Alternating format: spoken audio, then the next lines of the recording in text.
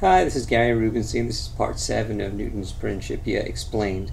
Newton is trying to prove a theorem about ellipses where Q and P are random points on the ellipse.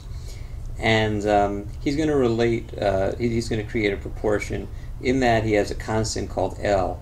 L can be thought of as this distance, the distance through the focus that's sort of perpendicular to the major axis. It's called the lattice rectum, and that's the it's 4.6 centimeters in this picture. That also happens to be equal to a relationship between the half of the major axis and half of the minor axis. 2bc squared over ca also equals that. So that's just what he's going to call L.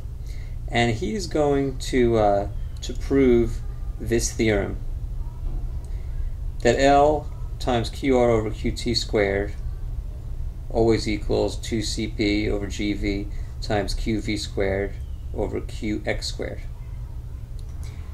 Once he proves that this is generally true no matter where P and Q are, he then says that when Q gets really close to P, these things all become 1s. And we can rewrite this as QR over QT squared is equal to 1 over L. Well, he also proves that force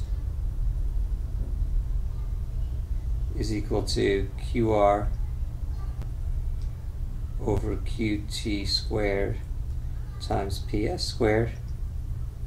But since QR over QT squared is equal to 1 over L, this becomes 1 over L times PS squared. But since L is a constant, the force is going to be proportional to 1 over PS squared, which is the famous inverse square law. At this point in the lecture series, in the last part of this lecture series, we've proved this equation 1, LQR over LPV equals AC over PC. Notice that this LQR is also part of what he's actually trying to prove. Well, he has 4 more equations to prove, and I'm going to get through, these ones are a lot shorter, so I should be able to get through a couple of them in this 10-minute interval.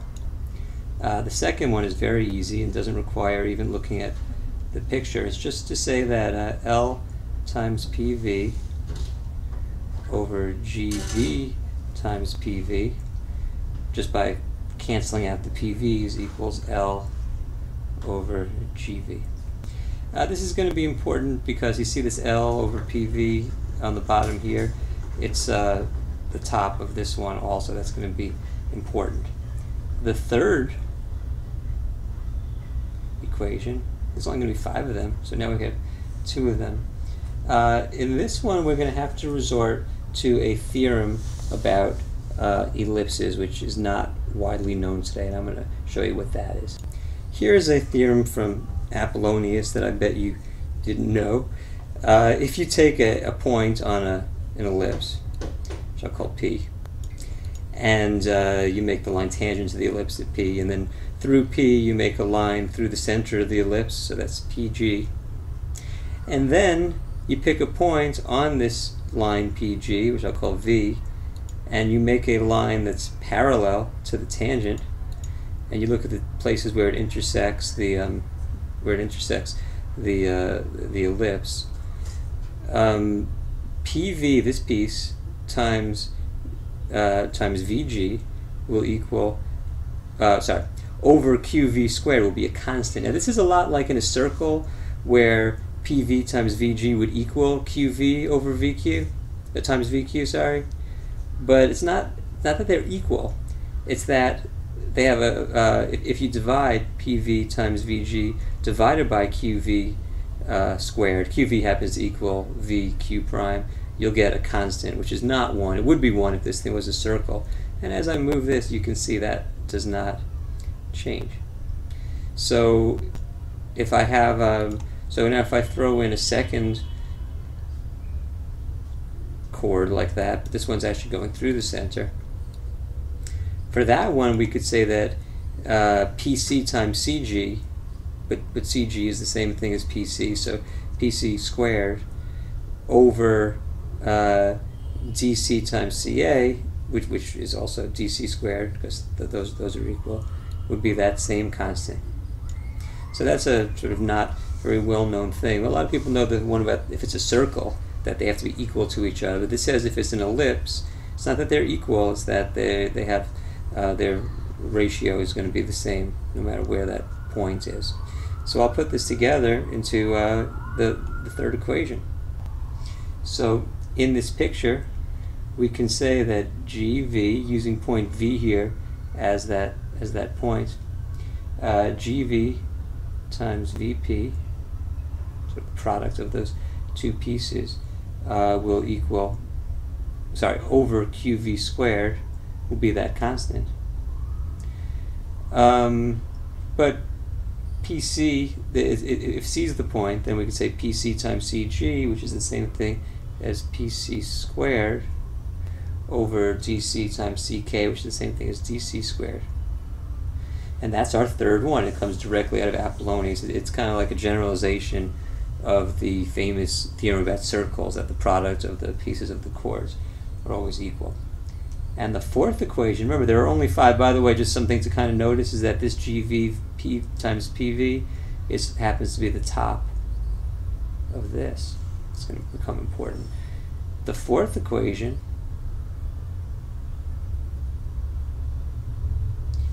is the easiest one of all.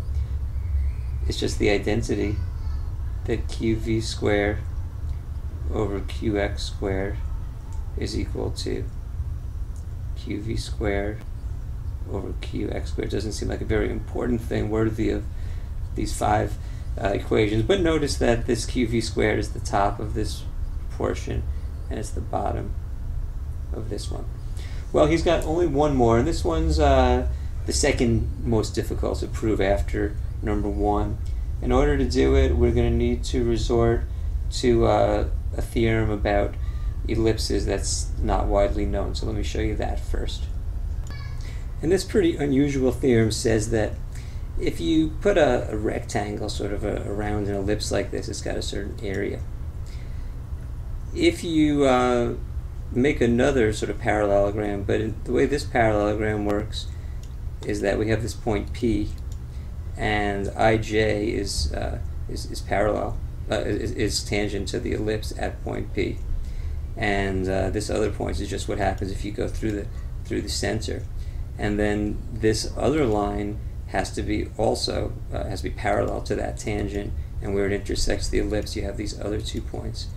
It turns out, this is proved in Apollonius conics, but we're just going to take it as an assumption that it's been proved. Look over here at this HIJK area. Even when I move this point P around, that area does not change. And that's going to be relevant. We're going to use that in there because that's going to lead to some things like we could say that the base times the height of the rectangle, of this rectangle, will be equal to the base times the height of this rectangle, or the base times the height of this rectangle. So that's going to get used in this 5th equation. And once we have the 5th equation, we're practically, it'll be almost done. So I think that I'll get this done in the next tutorial, but there's only 1 minute and 15 seconds left, so I'm going to save it for the next part, which is part 8. Well, to be continued in part 8.